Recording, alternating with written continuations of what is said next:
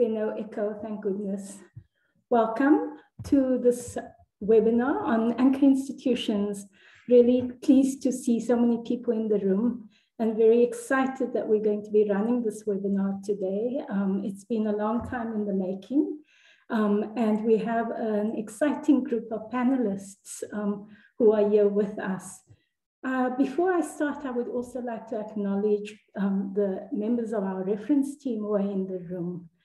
I see that it's Diane Hornby, Professor Rodney Appoff, and then our co-chair who took some time off, Professor Ntabiseng Ogude. Really welcome. You should be sitting in the seat and not me.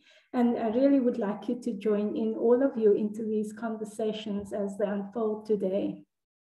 So a little bit about the US South African Higher Education Network. Inyatelo was brought in as a partner on the USSA Higher Education Network, and we are here with Pretoria University, and what started off at the University of Rutgers in Newark has moved now to moved with Professor Kyle Farmbry to his new institution. And so we are really pleased that we're still continuing this work. The work that Inyatelo has been tasked to do is to work on third stream income, which is linked to our advancement function. We were asked to work on this, developing a concept paper on anchor institutions. And we're also working with Sarima, who has been doing incredible work with the HDIs in the sector. Today we have, and I'm not going to be sitting here long, I really feel very, very privileged to have Professor Nico Kluti here. For many of you may remember him as one of the leading educationists in higher education. He still is. He was the CEO of the National Commission on Higher Education. He was the CEO of the Center for Higher Education Transformation, and he's currently professor at CREST, where he is working on the Herani program for African universities. Nico has a wealth of knowledge. He's an interesting academic, has always had he's always been a visionary. And so while many of us have only started this work recently, he, together with Leslie Bank and Samuel, wrote a book a few years ago. And so I thought they would make a wonderful combination in this conversation. We also have with us today the author of the paper, who is Samuel Fongwa, Dr. Samuel Fongwa, who is a senior research specialist in the Inclusive Economic Development Division at the Human Science Research Council, which is based in Pretoria. He joined the HSRC as a postdoc in 2016. His research expertise is cross-disciplinary, and it includes areas of higher education studies and development studies. He has a transdisciplinary theme focus and has worked extensively in the area of anchor institutions and community engagement.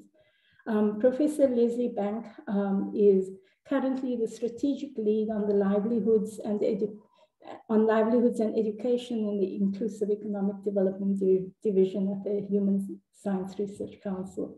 He joined the HSRC as Deputy Executive Director of the Economic Development and Performance Unit in 2016. He also holds adjunct positions at Walter Sisulu University and the University of Fort Hare. Both are historically Black institutions. Professor Bank was previously the founding director of the Fort Hare Institute of Social and Economic Research, and he has worked at several other South African universities, including UCT, Wits and Rhodes. There's so much to say about all three people who are joining us today, but I'm not going to spend time talking about them, but rather to give you all the space to engage. And once again, thanks for joining Inyatelo on this lovely afternoon for a serious conversation on the strategic role that universities can play in the development of the communities that they find themselves in. The COVID pandemic has really pointed to the need for much more responsive institutions, particularly in a country like ours, where there's such great inequality. And so I'm going to hand over to Nico. Professor Kluti, it's over to you, and thank you so much for joining us.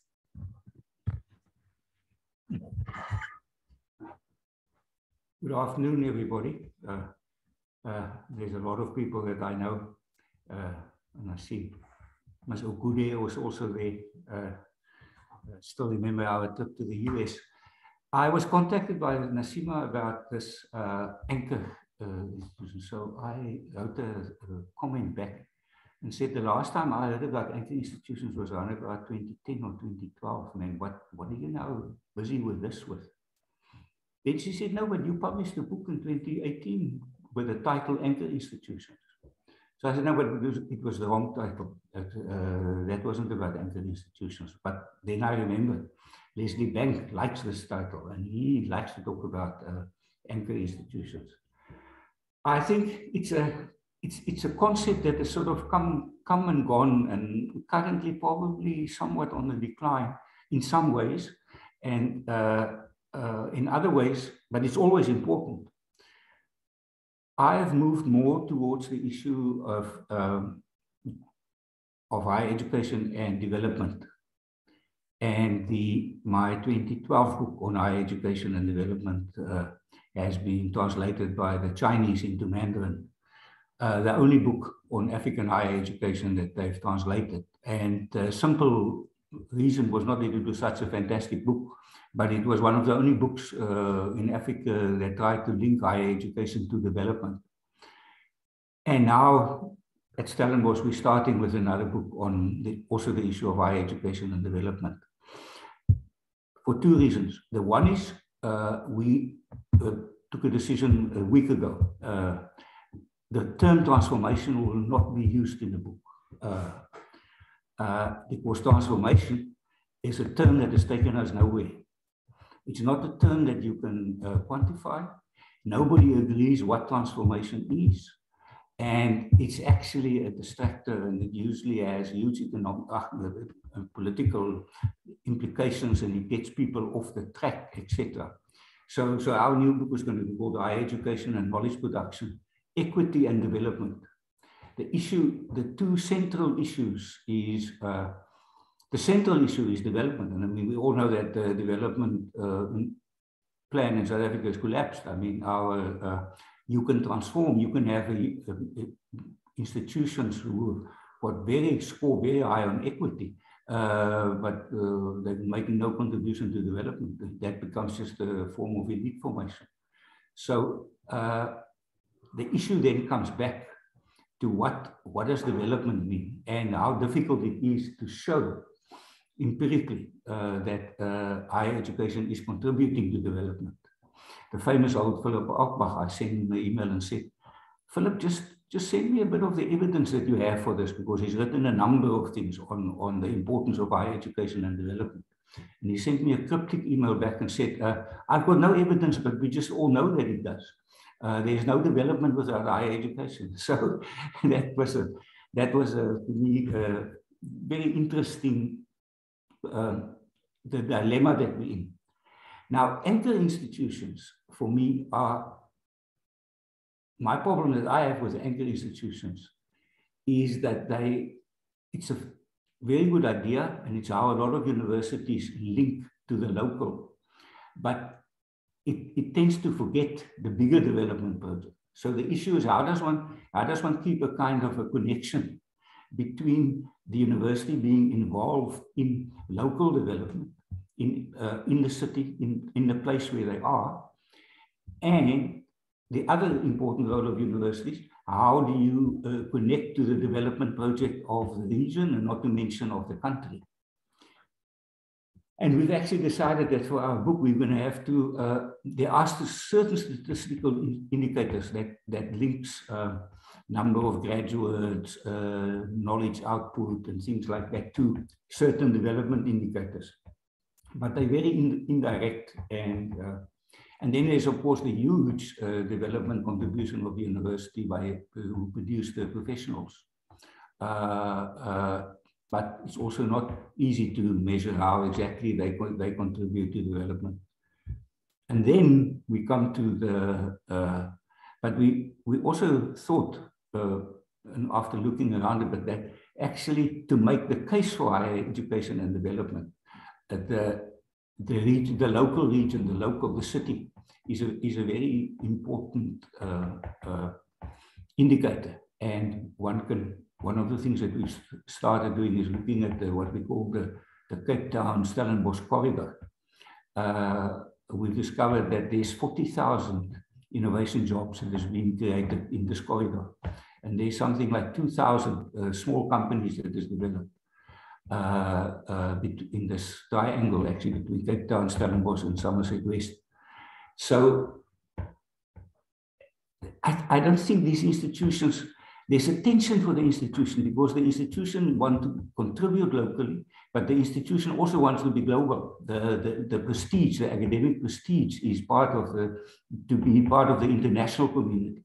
So I think this is I'm very positive about this development, and for us to think through the issues of anchor development, and also to develop some better indicators that we can actually say, we can actually demonstrate the contribution that the university makes in local development, and that one can use that then in terms of linking and promoting the university to the community where it's based.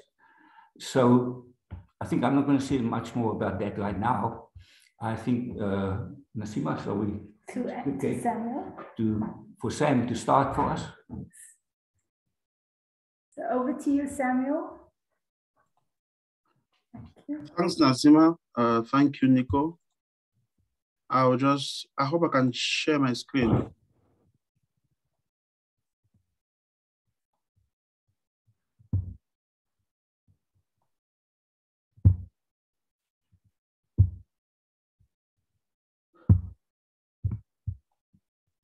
There you are. Okay. Can you see my screen? Nico, thank you very much for your introduction. I think we'll have a better conversation after the presentation as to how much anchor institutions can make the contribution that they should make, both locally, while not losing the national and the international perspective. Nazima, thank you very much for inviting me. Thank you very much for having me as part of this project. You did introduce me. I have worked with anchor institutions for a while, but as you will know, you are the first person to have brought me to this literature after having worked on community engagement for quite a while. So my interest has been to see to what extent and how the literature on universities community engagement fits or speaks to the concept of anchor institutions. And so that was really my interest coming onto the project. For this afternoon, I'll be speaking for about 20 minutes or so. And I think the title it's a bit much more than I can do in this 20 minutes. Of course, I cannot be able to provide the whole picture of the implications of this framework on South African universities. But my hope is that I can be able to provide some kind of a gist as to how to provide an overview of the notion of anchor institutions, and to show to some extent how South African universities are responding both actively or consciously, as well as unconsciously or passively, to the notion of being anchor institutions. And so I will provide a few examples from South African universities which have started using this terminology, either in strategic plans or in the way they relate with their communities. And of course, that's after mapping out what are anchor institutions from the definition, what are the key indicators and key principles to be considered as an anchor institution. Of course, the idea of an empirical study is that I will not be able to talk to it now, but the idea is that we need to be able to develop more empirical studies for us to be to actually say to what extent the framework or speaks within the South African context. So a historical account of South African, of anchor institutions, as we will know, anchor institutions, it comes really from it's a US-based concept, which really emerged following the rundown of many cities where universities found themselves in the neighborhood of poverty, of communities with, plagued by poverty and poor infrastructural development. And so universities took upon themselves to be able to work with communities to develop develop their communities where the local government or the city government was failing to be able to address some of these needs. And so a number of different types of anchor institutions can be perceived as universities universities, firms, or large companies, industrial units can be perceived as anchor institutions, but as we will see down the line, based on how they relate with their communities. I will highlight some of the tensions and contradictions between anchor institutions and community engagement literature, and speak to how anchor institutions have responded to the issue of place-based development. So in terms of the relationship between universities and their communities or society, as Nico was talking a while ago, I think higher education institutions and universities most often bring a unique blend of assets to their communities.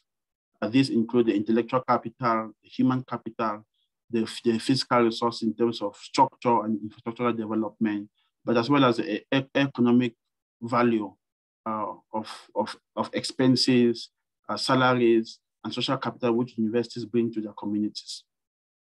Hence, the social mission of institutions of higher learning should be able to prioritize their contribution to the different aspects of society. That's including knowledge production, skills development, but also the word that Nico does not want to hear, transformation, which is development in different forms, be it economic development, social development, or citizenship development. But universities have always adopted this mandate or this mission towards their communities. This mission can be applied both locally through understanding the different concerns of the local context, but as well as contributing to the global knowledge or research project through aligning their research to some of the global challenges that we have. And so the tension has always existed between the local imperative as well as the global or national mandate of universities. The OECD, in one of its very, very well-known publications titled Globally Competitive and Locally Engaged, tries to engage with this tension where universities are expected to use their knowledge, and this knowledge needs to be globally competitive to be able to speak to local concerns and for it to have local implications or local relevance. And so increasingly from the anchor institution literature, universities, especially in the US, are now realizing that the fate of their communities are intrinsically tied to theirs. And a very interesting example in the South African context is the case of Alice and the University of Fort Hare.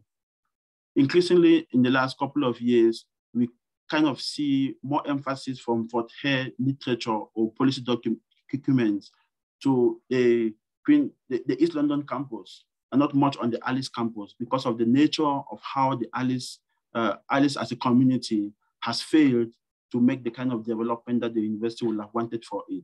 And so considering this, one would expect that Fort Hare in Alice will begin to adopt an anchoring mandate to be able to see how can this university, using a place-responsive approach, begin to contribute to the transformation or the development of its communities.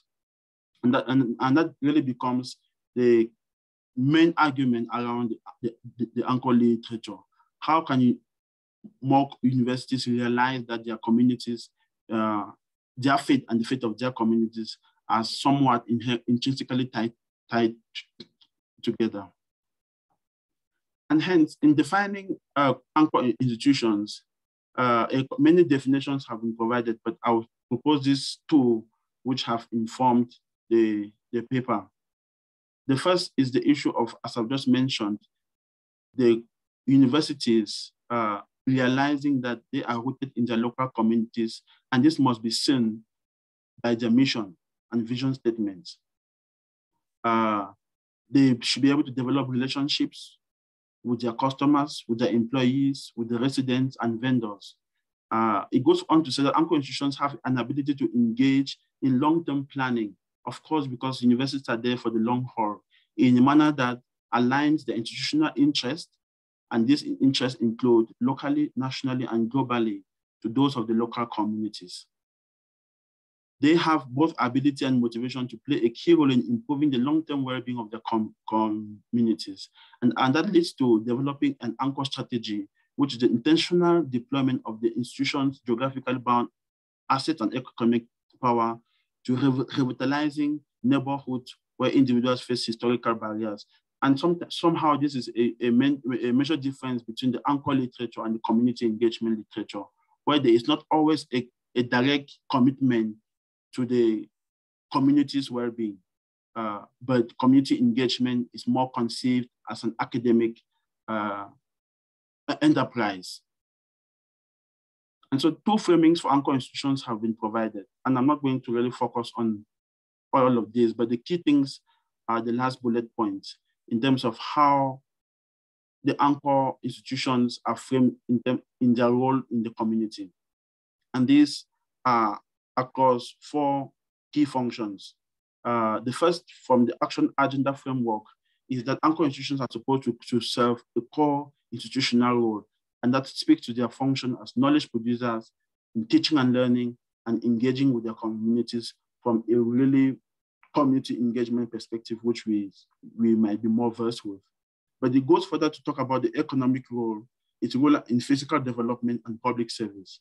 And this is also echoed in the democratic collaborative framework, which talks about the economic development role, the community building role, the education role, as well as and this includes research, as well as the environmental health and safety role. And I've tried to put this together in this framework to be able to say, developing an anchor framework will request that universities embrace or adopt these four roles within their communities. Again, it emphasizes the core institutional role, which is teaching and learning function, but also the research and knowledge production function. And through this function, it can be able to position itself globally, but also using that global position to be able to relate to the local context. But more linked to the local context is the economic engine role, where the university must consciously see itself as an employer, a purchaser of local goods and services, developing of local workforce, as well as attracting business and investors. And these four roles need to be seen as having a clear mission, vision through the institutional goal of the university. And it goes down to be able to say the adoption of an anchor strategy is a major shift in community engagement literature, in that it moves on to providing measurable indicators, as Nico was talking a while ago, as to how the university relates with this community. Of course, we know university contribute to development, but how can that contribution be quantified? How can it be actually measured? How can it be monitored and evaluated?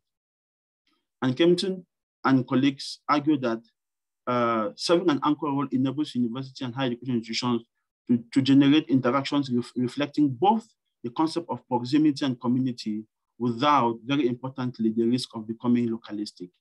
So it should continuously have the tension between the local and the global put in context as it relates with this community. Of course, all this shows how the four. It's supposed to be the four key roles, which is the core institutional role, the economic role, the socio-cultural role, as well as the knowledge innovation platform, which fits as well into the core institutional role. So this provides the key indicators as to how a university can measure itself, can position itself. And again, some universities who serve more an economic role, while others will serve a physical role, like the Soplaki University in Kimberley, which is now just being established. It has a significant role to play in the way its real estate development, the building of residences, the building of offices. It fits into the city and serves this real estate development role. And of course, it now begins to activate businesses into the region. And one of the questions we were asking, to what extent is the university in Kimberley consciously procuring from the local businesses and not having to bring everything from Gauteng or from Free State or Bloemfontein? When there is a conscious effort and a policy drive from the university to be able to fit, to play this role within the local context, then the university begins to see itself as part of its community. So this speaks to its clear institutional anchor mission, how the university is leveraging institutional resources towards this mission, and how the university is ensuring that it benefits in its core mission, while the community and the stakeholders also benefit within a win-win partnership.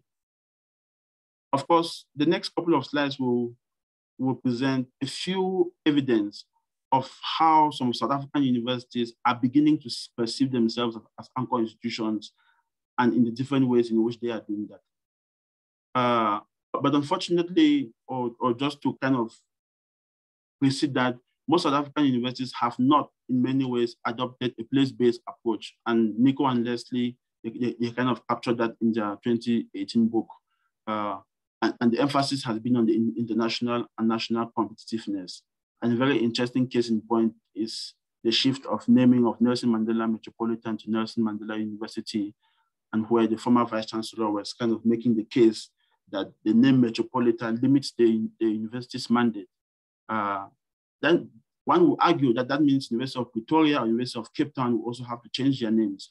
But actually, it doesn't always have to be that the naming of that particular naming of the institution will limit it to a very parochial or very local focus. But as argued elsewhere, serving an anchor role does not erode the knowledge creation function of the university, but it requires the university to link their research and real community problems that will just bring about better outputs. And so this tension has always been, even in the literature, around community engagement and how the university positions itself within a broader national or global context. The University of the Western Cape has increasingly begun to put itself as an anchor university. The institutional planning director said in one of the statements from the university that the university is committed to Belleville and has significant infrastructural footprint in the area. In its institutional operation plan of 2016-2020, the university has put itself in a clear statement as serving an anchor function within the Belleville area. It states the university is an excellent university, but increasingly perceived as an anchor institution. Of course, from my analysis, it has not moved significantly from this policy position to beginning to leverage its institutional resources and its funding and a whole lot of other institutional dynamics you have to see to say the university is serving that anchor role.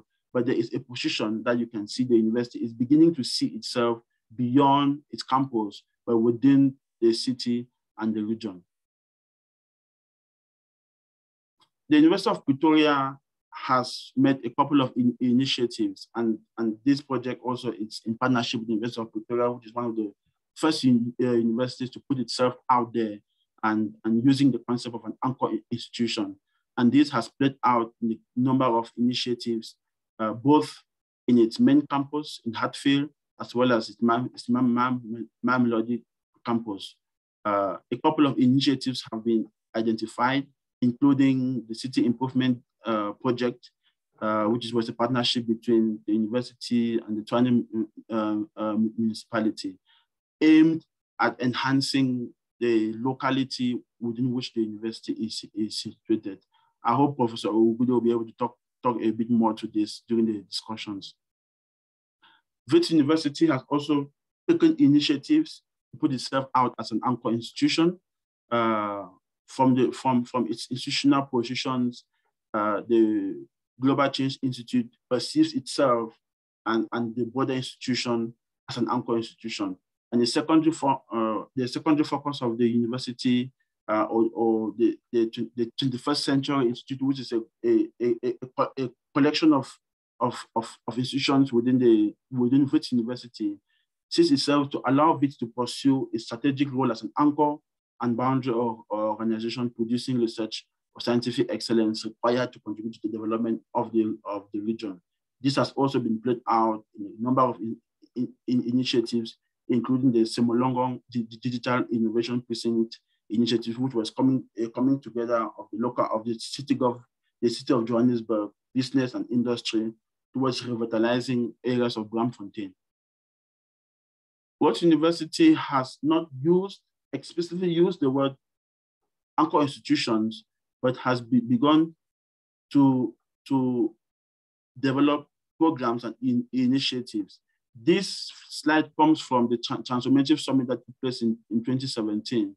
And this is not an official position of the university in terms of the first 3 bullet points, but from the Grahamstown, the VC's 2021 plans to transform the local public school sector into a space where every child receives an education that equips him or her for life of significance.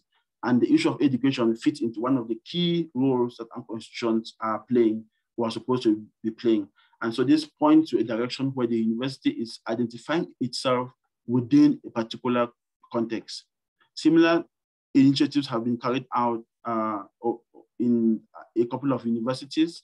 I can think also of the Talent Pipeline Project at Solplaatje University, where you can see particular initiatives of universities focusing on serving their communities.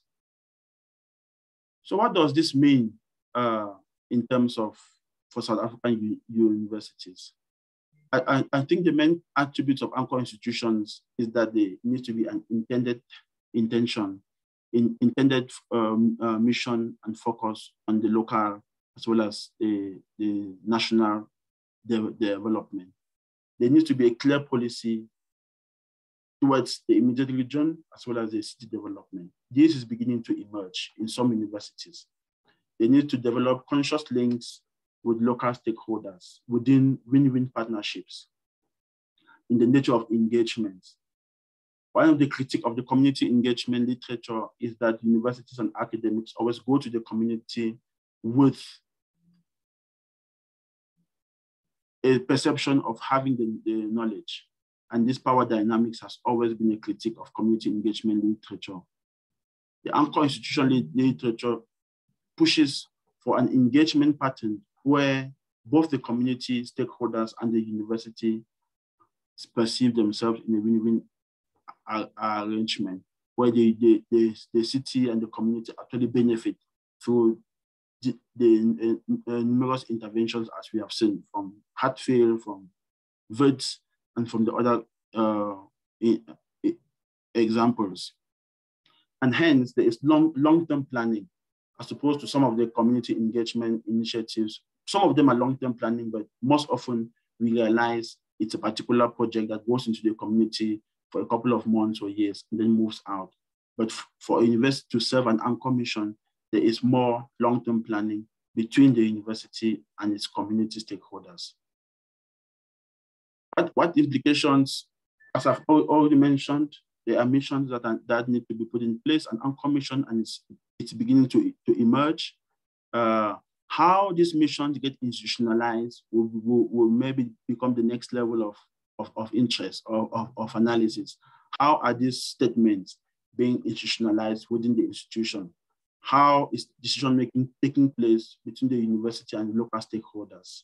How are institutional resources being leveraged to be able to help university serve its anchoring role while not compromising its drive for national and international relevance? In conclusion, I think university engagement remains an important pedagogical tool for universities through service learning, work-integrated learning, and other initiatives or interventions within which community engagement functions. Universities have social and economic responsibility to their communities, nevertheless. And serving as anchor institutions, I think, provide a stronger conceptual and practical framing for universities to respond to local community needs while being nationally, internationally competitive. I think all universities serving an anchoring role are engaged, but we can have engaged universities who do not see themselves as anchors within their regions. However, each university will have to identify its anchor mission within its particular context, as we have seen with a few examples. But for universities to start having this conversation, as we are having now as scholars, becomes really important for how universities become anchors in their communities, in their cities, as well as in their regions. Thank you very much for listening.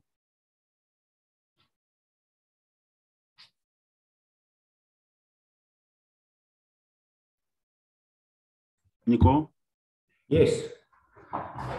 Very nice, Sam. I didn't expect anything less. But to me, the central point that you make is this moving away from this community service and community engagement to a different notion of collaboration with the community. It's a completely different notion than the sort of liberal helping the community notion that we've had.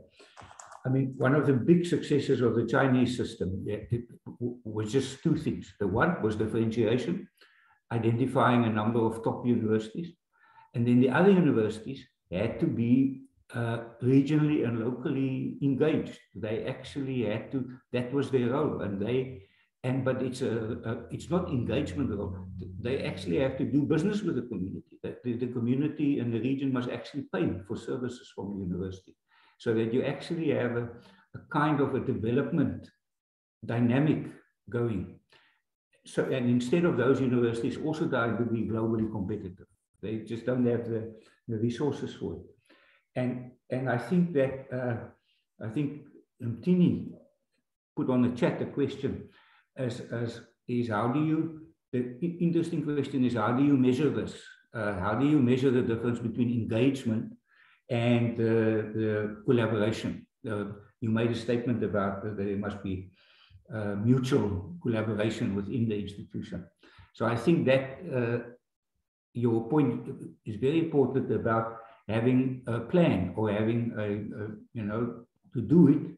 But that's only one thing. The other thing is, how can the community, how can university actually measure that they do this? Because universities who manage to do that, there's read recently in the States, they use that in order to get more money and more support, because they can actually demonstrating what they're doing. So, and I think we haven't quite got there in South Africa yet. And then just one thing from your paper about the land grant universities.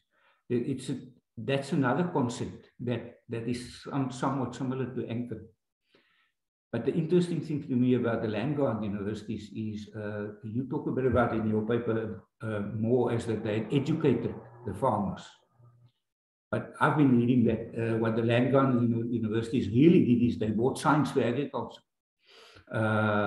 They educated the farmers, but they brought the new innovation in farming and spread it out throughout America into one of the biggest sort of revolutions of agriculture ever. So that's again, I think it's a very interesting area to start looking and clarifying these concepts, and so that we stop this mumble jumble where people just use different words and with different ideas. But I'm sure that Leslie will clarify all these things for us.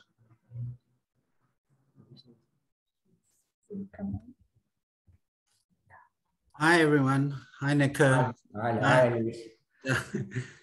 No, thank you, Sam. That was fantastic. And it's really nice to be, we were back in 2017 trying to put together a collection around Anchored in Place, which Nico was never as anchored in place in the debate as I was in trying to consider these issues. It is very interesting that even though maybe anchor institutions, is a fading light to some extent, that kind of discourse to some extent, internationally, it seems to have gained momentum in South Africa in the last 3 or 4 years, although I haven't kept my eye that closely on, as Sam has been doing on these policy statements. It was interesting in that cartoon that you had up there from Kimberley, how it suggested that these great wealthy institutions like universities would save communities from poverty, violence, etc., in the narrative underneath. And I think that might be, one of the problems in a way, this notion that universities can be saviors for cities, or that the kind of enlightened self-interest of the university can shine very brightly on the economic future of very different contexts, many of which are lagging and require a fundamental overhaul in urban policy in various ways. So, but that's not to say that anchoring is a bad idea and it doesn't have an important role to play. I think the other thing to acknowledge is that the anchor discourse really comes out of the American or the Northern story of the urban crisis and in deindustrialization. And so anchoring is really originates in the kind of discussions around the hollowing out of inner cities as industries moved off to Asia and elsewhere, or to cheaper labor kind of destinations. So it's about essentially the discourse is about urban reconstruction and regeneration. And I think in Africa and in South Africa, I think a lot of our discourse around what universities, the image of university and the role they can potentially play in many places around creating something new rather than restoring something, So there is how well does this translate from the north to the south? There are a lot of discussions about Southern theory and how our northern ideas are perhaps inappropriate and tired, but at the same time, the discourse has traveled well, actually, globally. The other thing that I want to note is that, if you see where these kind of strategies are generating results, it tends to be where mayors are really very interactive with vice chancellors or provosts or whatever. So I see much more of that happening in Latin America, actually. In Latin American cities, mayors seem to be able to have the capacity to challenge and in a way almost unsettle national politicians. And I think there's something really dynamic about that. And universities are partners in that kind of politics. I don't see much of that in South Africa, the kind of visionary role of city level structures in really forming these alliances. I see the universities as first pushing outwards through community engagement, then establishing opportunistic and pretty much unregulated relationships with private sector enterprises, including, if you housing, especially actually real estate capital. And so areas like Rondebosch around UCT become very exclusionary. Rawson and other developers produce 2 million plus apartments for everyone. There's very little opportunity for social housing developments, etc. So I think that in a kind of unregulated space where there isn't national policy, or there isn't even, there isn't a regional policy and higher education policy, so concentrated at the national level, the capacity to form a kind of social contract at the level of the city, the neighborhood, the precinct that is beneficial, decolonizing in spirit, and so on, and justice orientated is often quite difficult. So the partnerships that exist tend to favor the powerful, and in a way can often reproduce inequalities, as Richard Florida, the famous creative class scholar, found out after declaring the creative class as the best thing to democratize cities and to create a new urban future, had to admit in 2017 that American cities had never been as unequal as they are now, and that universities, the eds and meds and the knowledge sector and the technology had been the main culprits in creating that kind of inequality. So it is, it is a strategy or a set of interventions into local level city building that can have very detrimental impacts on things like inequality if it isn't a public management and a policy of proper engagement. So I suppose the other thing that I think that one needs to be careful of is this kind of neutral and normative narrative around the university. I wrote a book in 2019, City of Broken Dreams, which really looked at the imagination of the role that the imagination of a university played in the development of a city.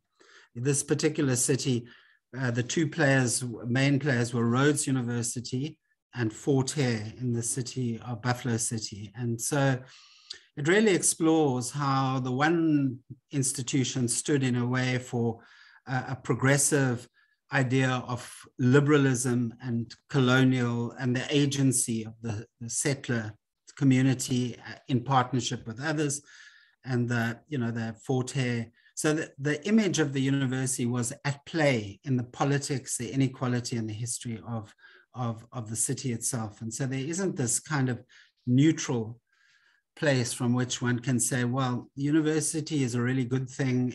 It's not implicated in any struggles within the spatial environment. And so the whole question of anchor strategy, just my final point is that, the anchors that are being restored often in these American cities and European cities are anchors that are very familiar to the people that were once removed from those neighborhoods, because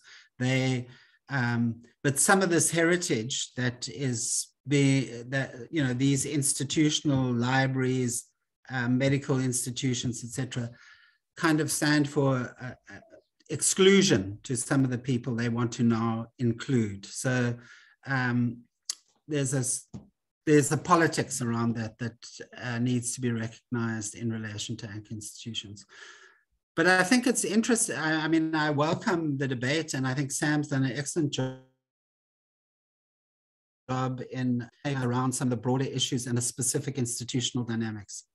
One thing that I think would be very useful to do is to take stock of how what different kinds of institutions have done on this place-based integration agenda, and take an audit really of the situation. Stellenbosch has done a huge amount, other institutions have done less, but there are definitely learnings of various kinds that can be shared, and a kind of map could be drawn up of these are the things that actually have worked very well and to broad benefit in South Africa. And these are the dimensions of these relationships that tend to be lead to very adverse types of relationships within the places they are based. Thanks very much for inviting me.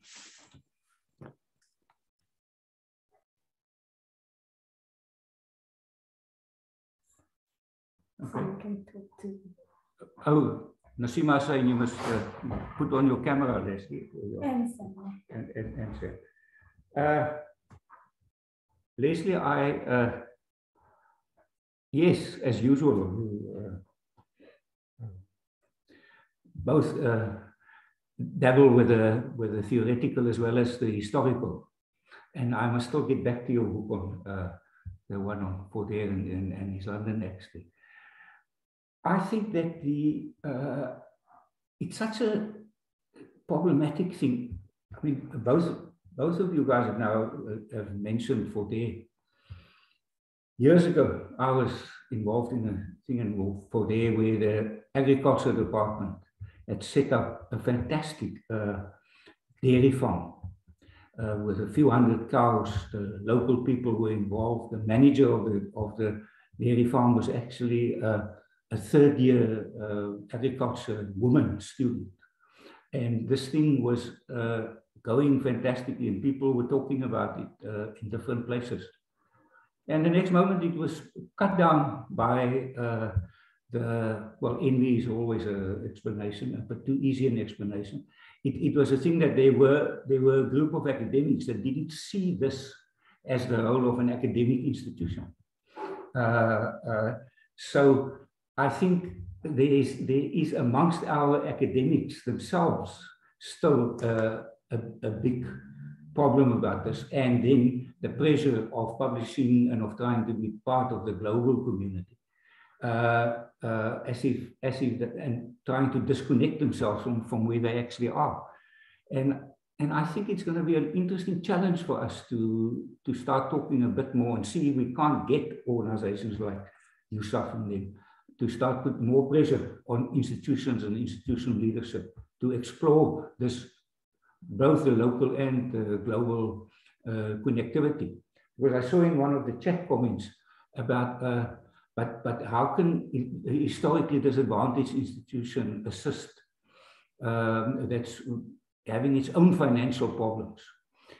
But the issue is, again, is not assisting. These crumbling American cities were actually developed between the community and the university. So the university didn't have a lot of resources either, but the university did have more resources and brought different things to it. I was just telling Nasima, I was reading the other day how people, this thing about the land grant universities and how they educated the farmers.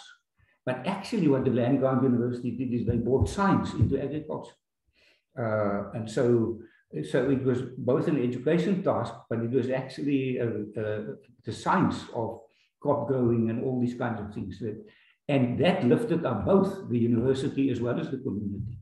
So I think we must get away from this thing that universities in poorer areas can't do much for the community. Can I add?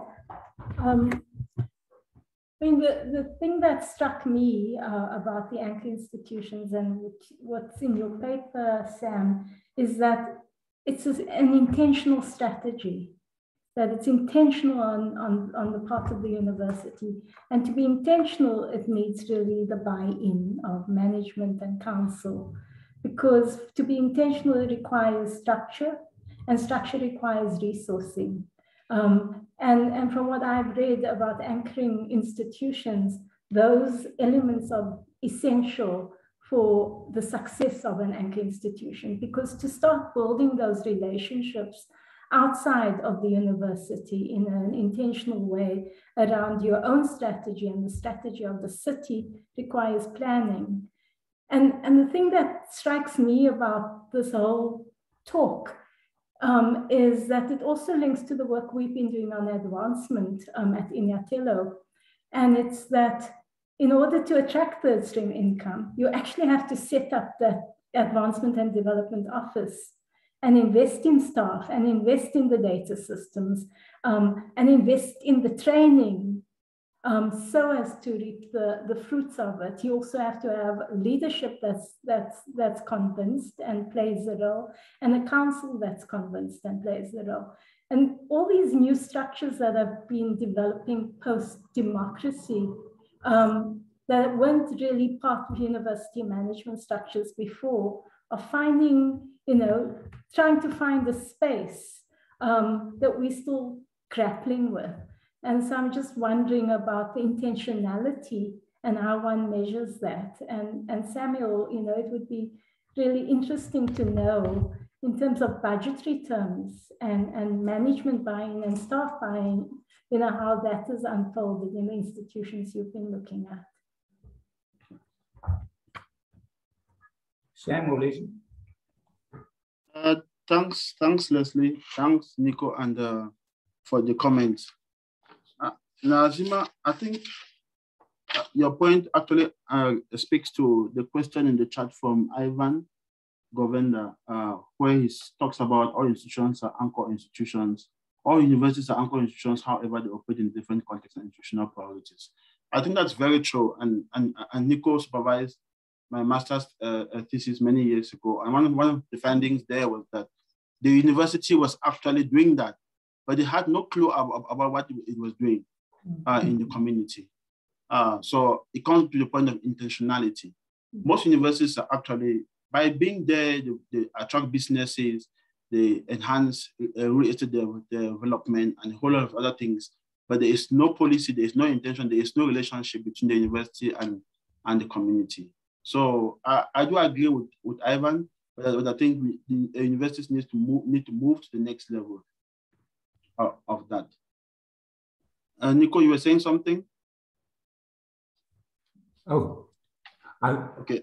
Yeah, no, you go on, then I'll say something. Okay, no. Then the other point I just wanted to respond to Leslie was the issue of the dynamic nature of the relationship between the city mayors and the vice chancellors. And that's actually very, very true. And that has also come up from our study in Kimberley, where the new vice chancellor, he went to grade 1 or grade 2 with some of the significant people in Kimberley, the judges and the political leaders. And so there is that relationship that it's supposed to, you imagine, you can either enhance that role of the university, or if they have different political ideologies, it might actually constrain the role of the university. But it becomes very important that relationship between the vice chancellor and the political or social or economic leaders within the city is there. It speaks to social capital, it speaks to political capital, which sometimes the university needs to be able to play its role. I think I would really want also to open up to get some comments and questions from the participants.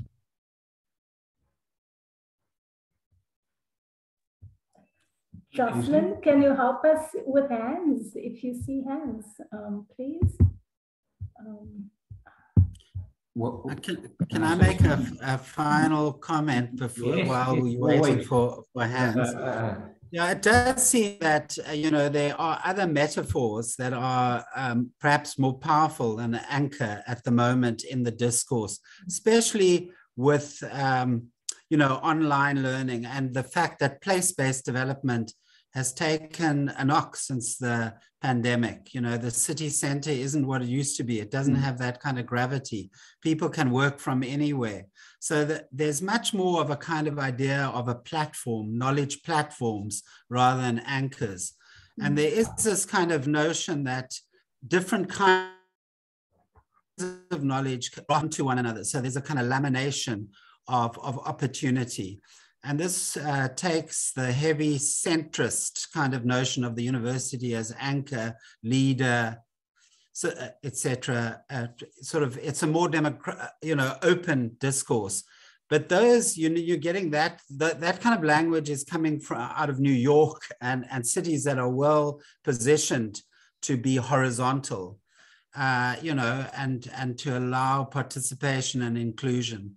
So that's just is something that I picked up while I was trying to do some background reading, was the extent to which new metaphors around layering of knowledge, grafting, and so on and so forth seem to, especially this idea of platforms, which, yeah, is interesting, but not very developmental, actually. It's an access-driven term, but it's not actually very developmental. It doesn't really point you in a particular direction. It doesn't give a mandate to go anywhere. So anyway, those are just some extra comments I had.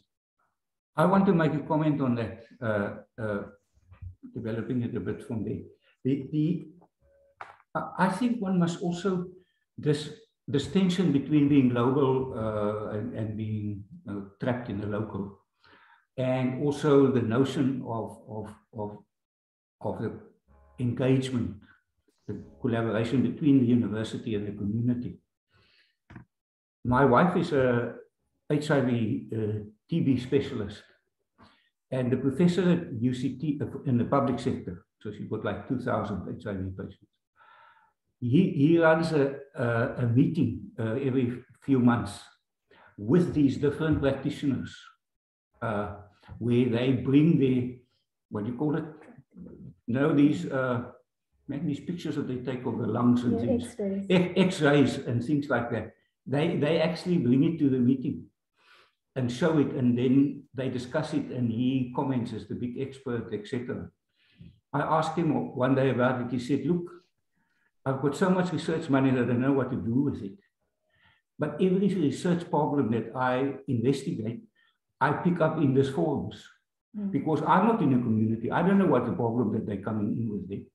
But at the same time, it's a huge help for the doctors who's in the public community to be advised by, now he's now internationally known as one of the leading people in this field. So there's no actually money involved, but it's an enormous exchange of knowledge that actually helps the local community, but actually also informs the global community.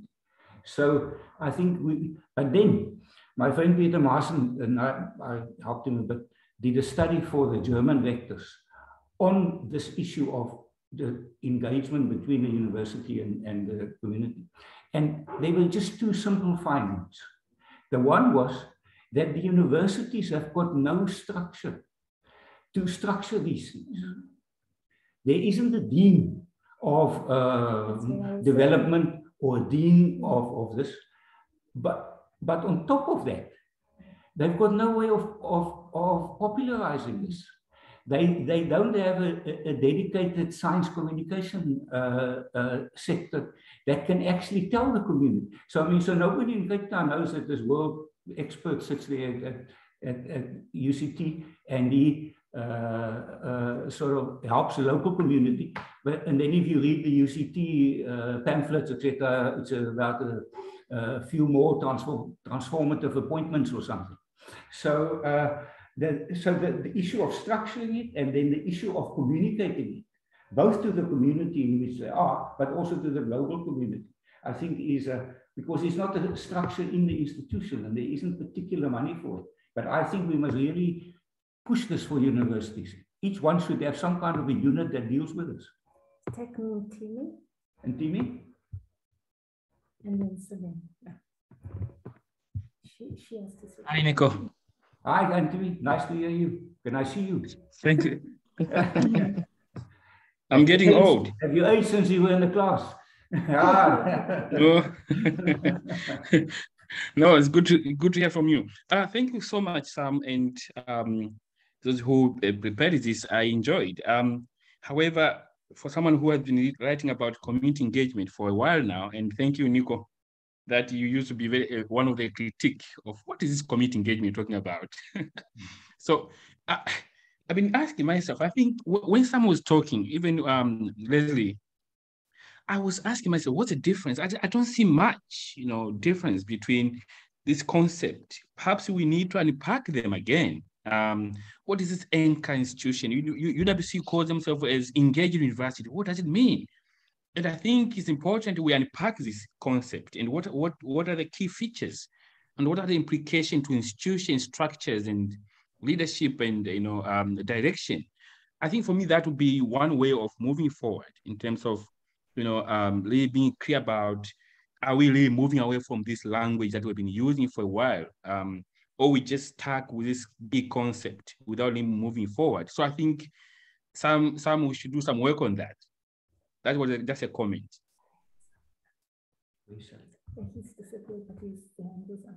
Salim, should we also take you after Ntimi? Hi. No, I have a comment. Hey, Salim. Will you also switch on your camera? Salim? Great. Now, I just have to tell the audience that this man was talking in Cape Town this morning at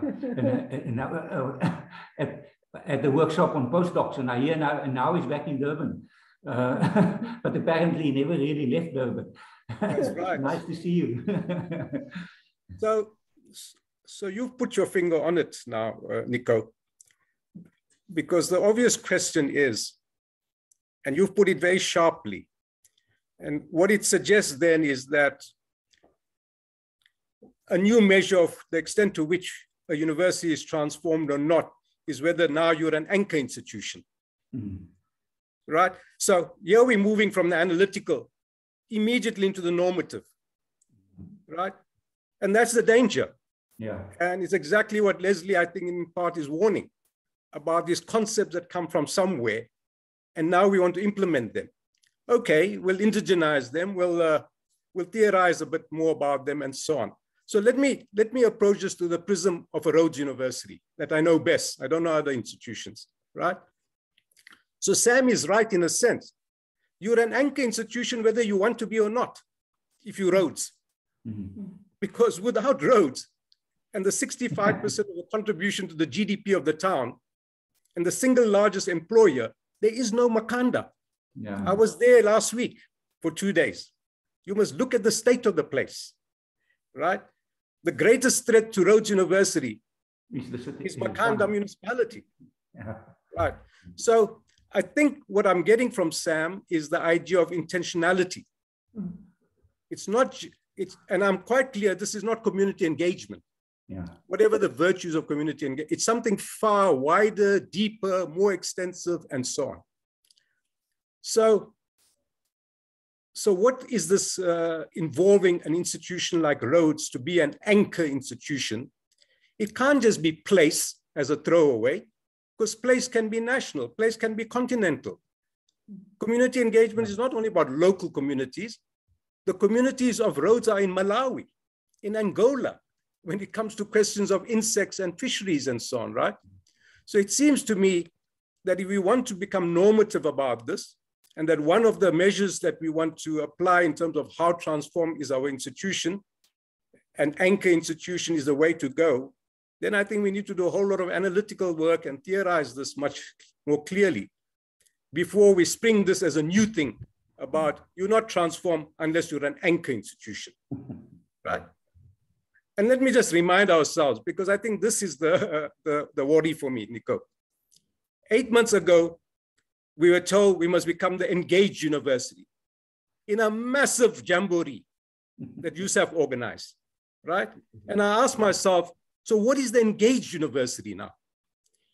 And so are we going to have these layers of anchor university, engaged university, research university, all congealing in certain ways and all leading in the same direction or in different directions, right?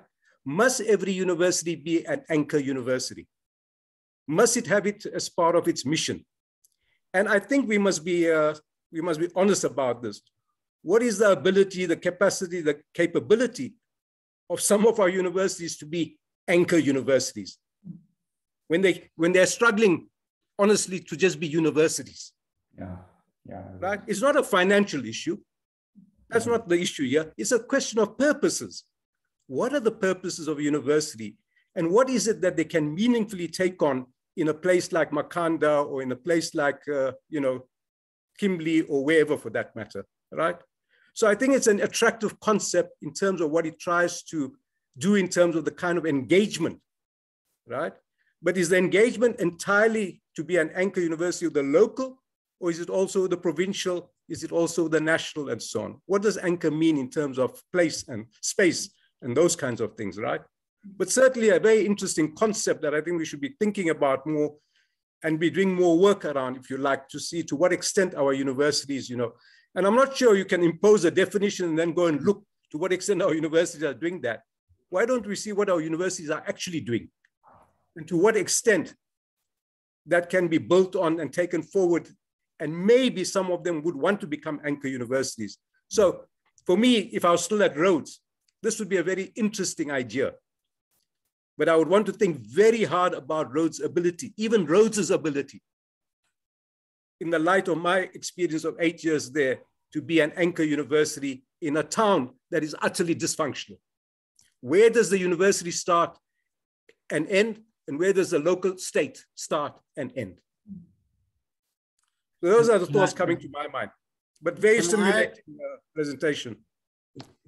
Can I respond to that, to Salim, on that? I mean, I think Salim, if Rhodes was institutionally recognized as an anchor institution, whatever that might mean, in other words, that the national government, the national and the regional level were obliged to support or, involved in an integrated, geographically scaled relationship with the city, perhaps its challenges could find support from other levels of dedicated support from other levels of government if there was some recognition of its plight in that thing. So yes, it cannot do what you're suggesting. It's carrying a load that it can't carry, and it's going to crumble. It's a crumbling space. But and I think I did some stuff on smart cities recently, and I was really quite impressed by the India. It's at one level very flashy, smart city, 100 smart city program. But the most interesting thing for me was the imperative to integrate smart development in existing neighborhoods rather than to have new smart cities out there in the veldt. And secondly, once that decision had been made, there was a national grant. The state level government was responsible for providing the startup infrastructure that was needed for that. The city level government was to provide the land and make sure the roads were working and the cables were there. And so all of a sudden, this recognition of a precinct or an anchor space where universities play, it ensured that it just couldn't go to pot, which is the danger of and it's precisely for these reasons that, for instance, at Forte they build another however many million rands worth of houses behind the university gate rather than in the town of Alice, because the risk in the town would be so great given the absence of infrastructure and support that exists there. And then, inversely, you get the Wits and the Braamfontein scenario, which is very much up and coming, dynamic. A lot of techies want to be in there. And that also needs to be something that needs to ensure that too much money, too much inequality doesn't flow into that environment, and that it's kind of regulated, that poorer students can still get places to stay, that there are opportunities. So I'm kind of in favor of a system, whether you call it an anchor institution or use another kind of language. I mean, there's other ideas, innovation districts. That's too neoliberal and so on, but an engaged precinct that spatially the agency of universities and their capacity and their responsibilities are kind of integrated into the system, that the stakeholders don't say, oh, that's something for that's Blade's department. Don't bother us with that here. He must sort that nonsense out. And I think, yeah, that would be my point. I think I've made it. So Leslie, my response would be that if I was still at Rhodes at this point in time or earlier, I would certainly want to engage around this much more. And in ways that indigenize these ideas, maybe even not use this term anchor, right? but certainly what the core ideas behind it. And then, of course, I would want to put a coalition together that is not just about money. It's about, about pushing the ideas, the support, creating the networks and the coalitions locally, nationally, and so on.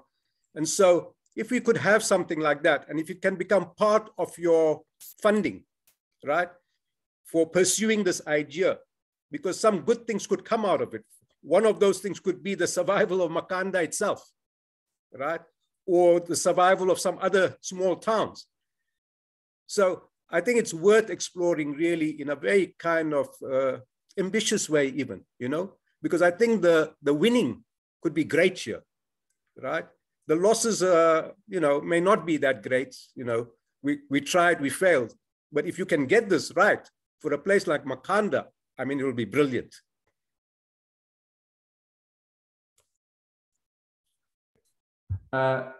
What you guys are talking about in our 2012 book, we looked at we did a study on 3 successful systems in the world where the university and development has become linked.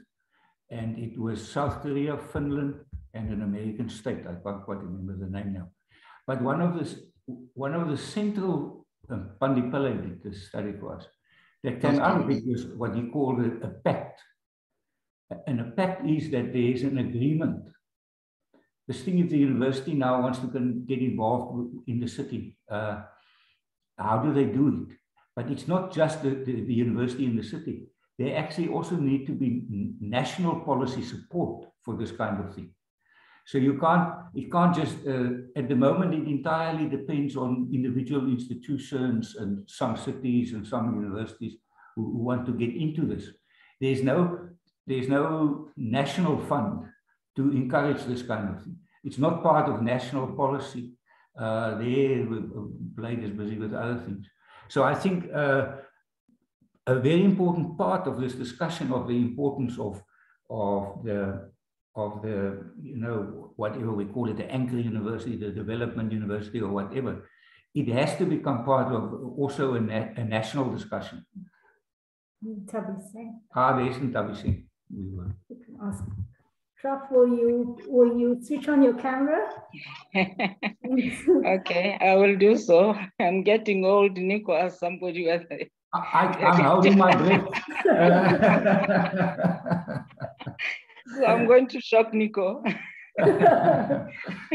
Okay, let's see where it's coming on. Yes, you were almost in there.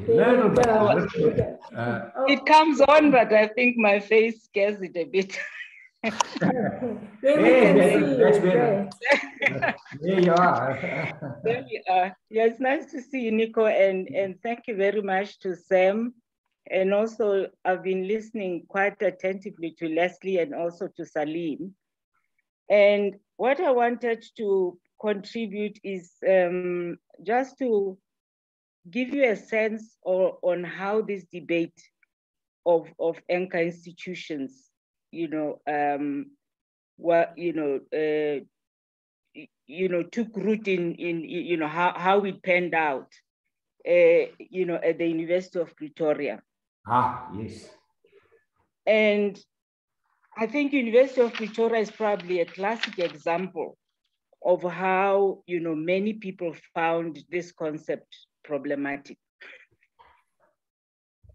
On the one hand, most of the academic staff were saying, we have a very advanced community engagement policy, which is recognized by, which management supports, and also the council. So we've been doing community engagement all along. So what is this anchor institution? How does this anchor institution debate now add to value to what we're already doing? Now, the main question there was then, well, were you actually engaged with the community? You were doing work within the community which was not necessarily engaged with you. Yeah. So it wasn't a mutually beneficial kind of engagement. So that's when it clicked to everybody that anchor institutions are not about, fulfilling the professional requirements of undergraduate students, in having a community engagement, or even, making your undergraduate students in any discipline socially aware or something like that. So that is a major difference between anchor institutions and anchoring and community engagement.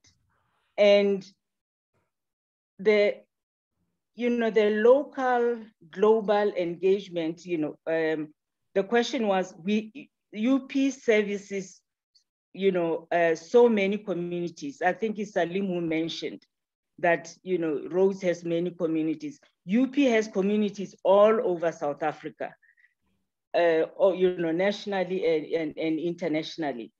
But there were two communities which were of immediate concern to UP. And that's where the anchor institution notion made sense. And that was the Mamelodi campus and the Hatfield campus.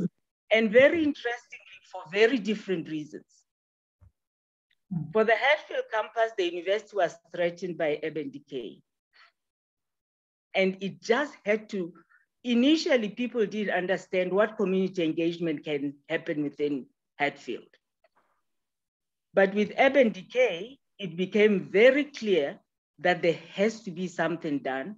And the idea of an anchor institution now made sense. In Mamelodi, it was a totally different scenario. There was no urban decay. The urban decay has always been there to uplift this community. So you had this spectrum. You have this one university which is itself says local, national, global. And on the other hand, it has Mamelodi on this side, Hatfield on this side, and many other international communities. So it kind of embodied the contradictions inherent in anchor institutions and community engagement.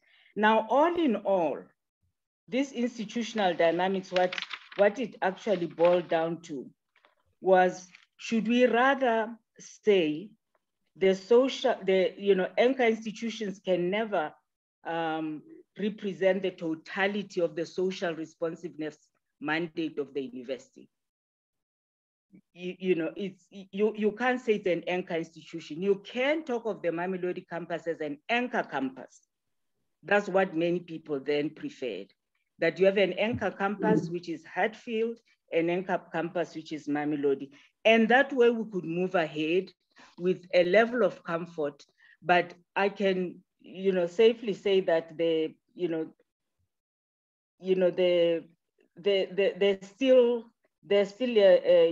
no unified understanding of what an anchor, what policy the university should adopt.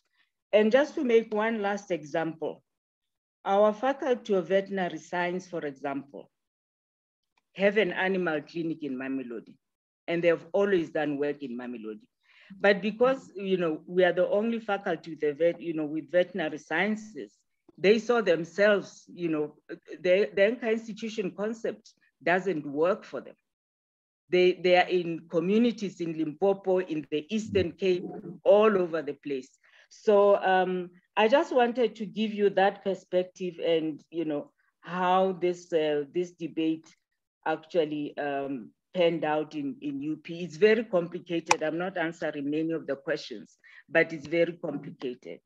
So each institution, I think in the same way that Rose might actually, as Salim said, might actually, or even Forte, lend itself to being an anchor institution. But other institutions will multi-campuses, different communities it serves, local and international. It becomes very difficult. You have to have a very nuanced policy to accommodate this. Thank you very much. And Tabi Singh, give us now a totally objective, unbiased opinion of where was Pretoria the most successful, in Matfield or in Mamelodi? Yeah. look, it's very difficult, Nico, to say we've been successful, because I mean this is a huge project. Okay. Yeah. This is a lifetime thing. Once you say you're an anchor institution, it's not something you're going to, reap benefits immediately. It's we're looking, we had indicators in Mamelodi because we focused on the educational ecosystem. Okay. And we looked at statistics like how many of the residents, are employed, how many are unemployed, how many have a matric, how many have degrees, and so on. So we depended on Stats SA for that. And the idea was, if you were focusing on grade 12, the academic enrichment, after 5 to 10 years, what is your target? Would you have had, say, 5% of the matriculants? Now they are 25%. But these are fluid communities. Yes. Very fluid communities. So it's very difficult. So I think both the politically correct answer is both were successful. Yes, because there's lots of observable changes in that field. I mean, you can see there's some things going on. Absolutely. Yeah. Yes, absolutely. Yes. Yeah. Anybody else? Yeah. Oh, while you're looking there, I saw Diane had put a note or a comment in. Shall we call Diane? Nico, can I say something very quickly here? I think that's a key thing. It's a place-based intervention. That's exactly the university has many communities. They spread far and wide. But this thing about an anchor role is actually you can't decouple it from place-based agendas. And I think that's really important. And when you talk about that, obviously the culture of those places and what they represent and their kind of charisma within the ecology of universities and places in the nation, really very important. They must be different, they must be indigenous. And so, in fact, that's really the essence of what I've tried to say, is that these places have enormous capacity for newness, transformativeness in our society. And that's, I mean, I'm an anthropologist by training, and, culture is kind of the main thing, but that's. Diane? Diane? No, Diane will just speak. Diane, will you switch on your camera? There we go. Yeah. Thank you. I saw you made a comment here. It's a bit back perhaps, but interesting, for me it was interesting that there's a difference between that community engagement in particularly in South Africa seems to have been seen very much as a form of redress rather than actually a partnership in development. So I think in the South African context, etc., we have to stop looking at that the university must just pull up or just help this community, or like in Mamelodi, but it's actually something that's going to benefit. It must have a development project for both. I don't know if you want to comment on that. Yeah, thank you, Nico. The point I was making was that the mandate of community engagement, when it was introduced, was to make universities more transformative and developmental by nature. So I don't think we should pitch these two concepts against each other. Okay. I rather see that community engagement might be the vehicle to help us to anchor in our local communities. But something that hasn't really been mentioned today, which I think is key to all of this, is relationships. Because without meaningful relationships, you can't set up useful partnerships that will have social impact at the end. Ultimately, we don't do community engagement as an end in itself. We do it for community development and for social change. So, key to that is the relationship that is built the community in that community university partnership. So yeah, just not to pitch it one against the other, but rather to see community engagement as a vehicle for universities to become more developmental and to build those partnerships that need to be built. Okay, thanks. Salim, you had to enter. Yeah, so I would just contribute to that to say, look, there are different kinds of community engagement too. You know, we're in generation 4 community engagement. Old style community engagement, I don't think lends itself to the anchor institution concept. Service learning, however, potentially is a seamless entry into becoming an anchor institution, right? Because, so the question really becomes, you know, if we're not just going to be developmental, right, in the Makanda context, what does it mean to proclaim yourself an anchor university in terms of teaching and learning, in terms of research, and all those core purposes of a university, right? That's what would excite me. And how would you bridge in the context of a Rhodes, which is not just a local institution, it's a national institution. It plays in the global field also. Now, there will be paradoxes, there might even be contradictions. I don't think they are impossible to manage, right? And you have to prioritize how important is it to be an anchor university. And I agree with Leslie. I think it is place-based.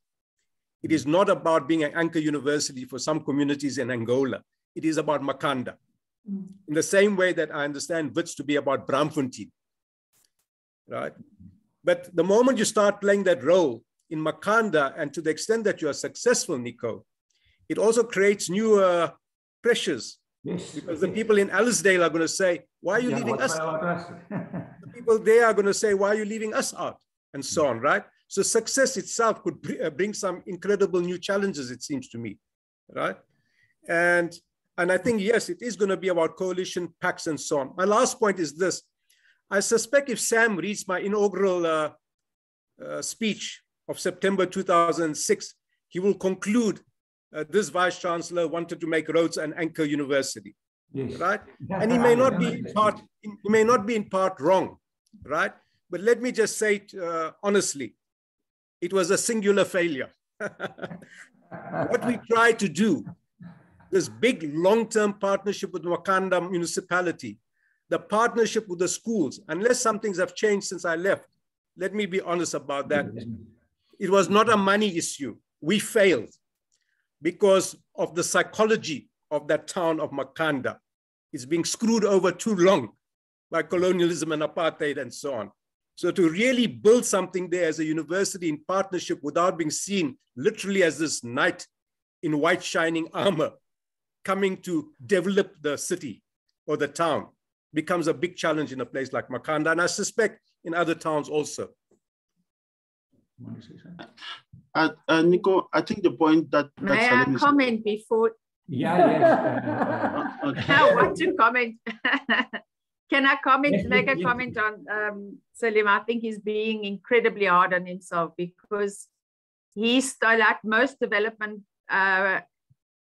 processes. When you initiate them, the complexity of them, there's always a kickback. But the very education program that he started when he was here has gone on to turn public education around in the city. We've gone in 2015 from being one of 4 worst performing districts in the country to the best performing city in the province for the last 3 years. And that initiative was started by him, so he shouldn't be so hard on himself. Okay, my comment would be, what that says, it takes time. I didn't see the fruits of that myself. Maybe it came a decade later. So I'm very excited. But clearly, it's going to take time if we want to do this seriously. I just wanted to say it's a very rare occasion that the ex-Vice Chancellor declares failure. Because usually they declare victories for things that they didn't achieve. Sam? Thanks, Nico, and thanks to Diana. I think I made mention to that program at Rhodes and success. But I think the point that I wanted to make from Salim or the point I take home, which I made mention to briefly, is the issue of the fact that we need more empirical work to be able to say anything definitive on anchor institutions within the South African context.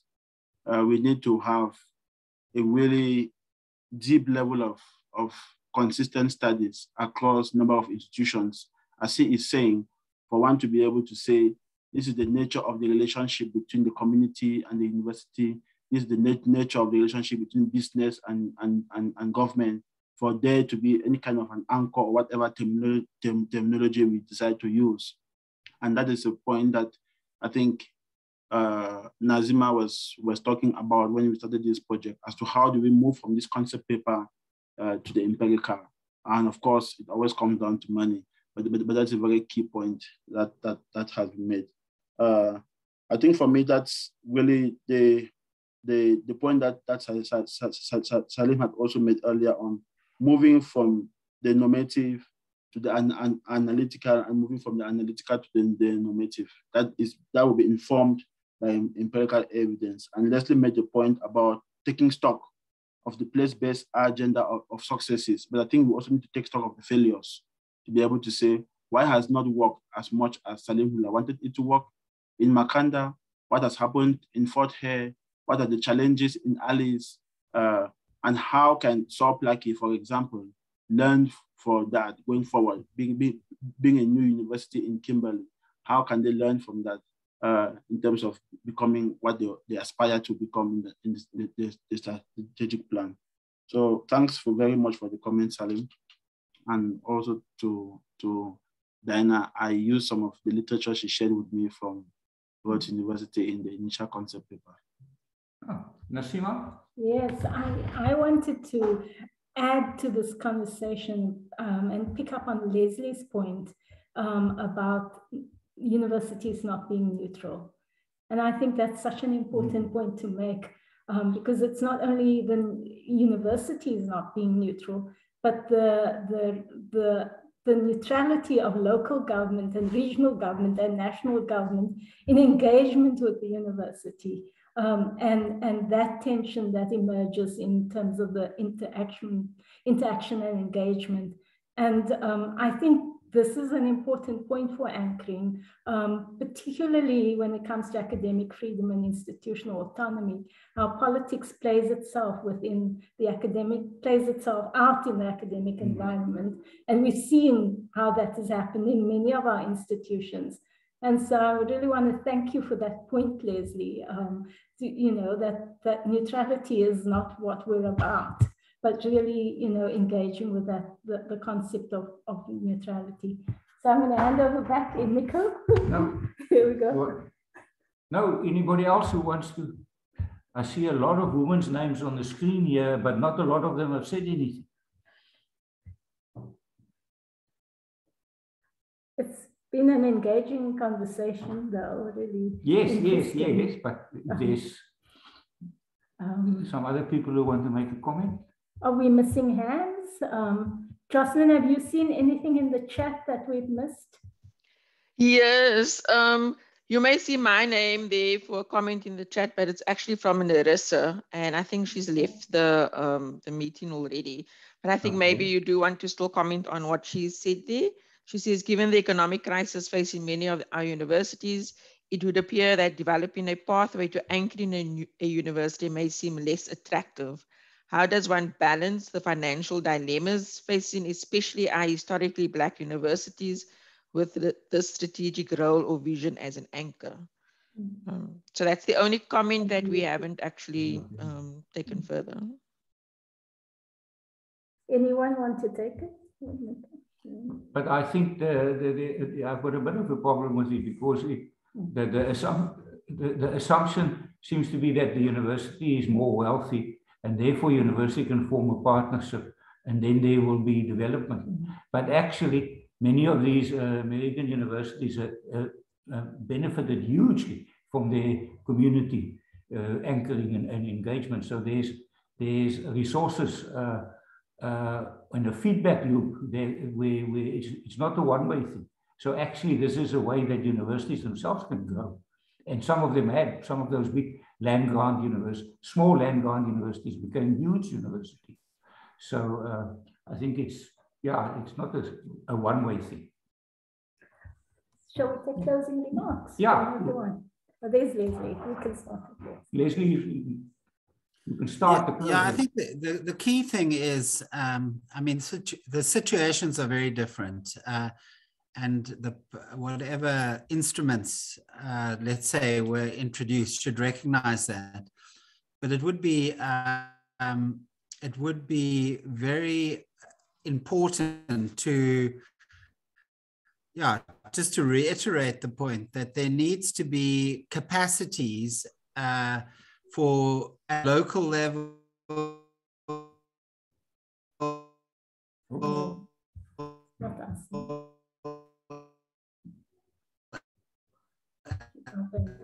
The regional level and the national level, transformative situation mired by place rather than enabled. In that sense, that certain places are just mired in place. And the second point I want to make, and I must.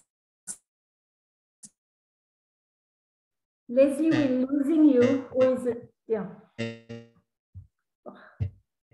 me just check the band.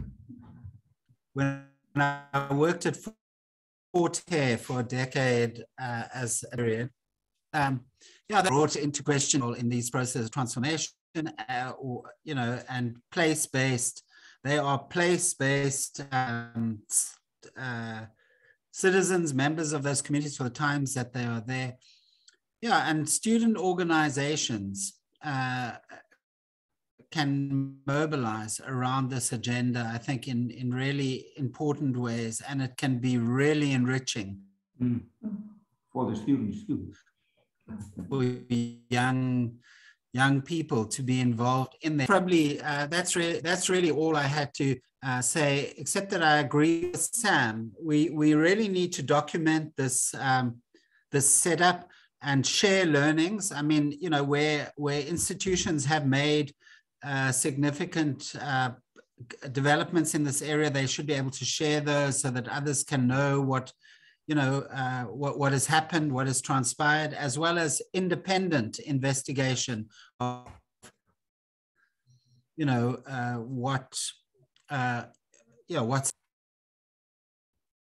Great. Diana. Diana? Thanks. I didn't get everything Leslie said, but I got enough of it to get the gist of him speaking to citizenship, etc.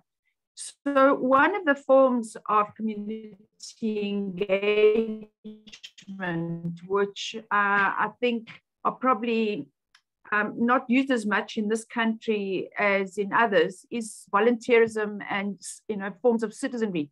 And I think there's huge potential through anchor institutions to create spaces where we can use the social capital of students. And in doing that, one of the purposes of higher education is to grow knowledgeable, critical thinkers that have a heightened sense of social responsibility. And through those kind of volunteer programs, but really highly organized, targeted programs, you can get real mutual benefit coming out of that. The opportunities for the students to grow the self-development, but also the opportunities for that social capital and extra hands. In Vice Chancellor's education initiative, we have 500 students that work weekly as volunteers in the various schools that have been quite central to the change I was speaking to earlier. So really just affirming what Leslie was saying, that it presents amazing opportunities for students. Oh, thank you very much. Sam? Yes, I think the one thing I just wanted to say in closing is what Diana has just mentioned.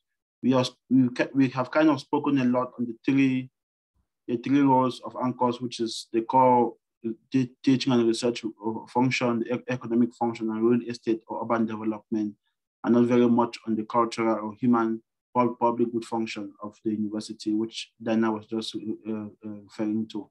And I think that even universities in historically poor disadvantaged communities can actually play that role in terms of citizenship development, of public good, the public good function. So that goes back to the point that Jocelyn was putting up. Being rich or not, being financially viable or not, communities can actually engage with the university through a range of means. And that's just one, which I wanted to, the public good function of the anchors of the university as an anchor. Thank you very much for the opportunity to present. Nico, thank you for the comments. Yeah, Leslie, thank you very much. And I look forward to further engagements. Wonderful. Thank you, Nasima.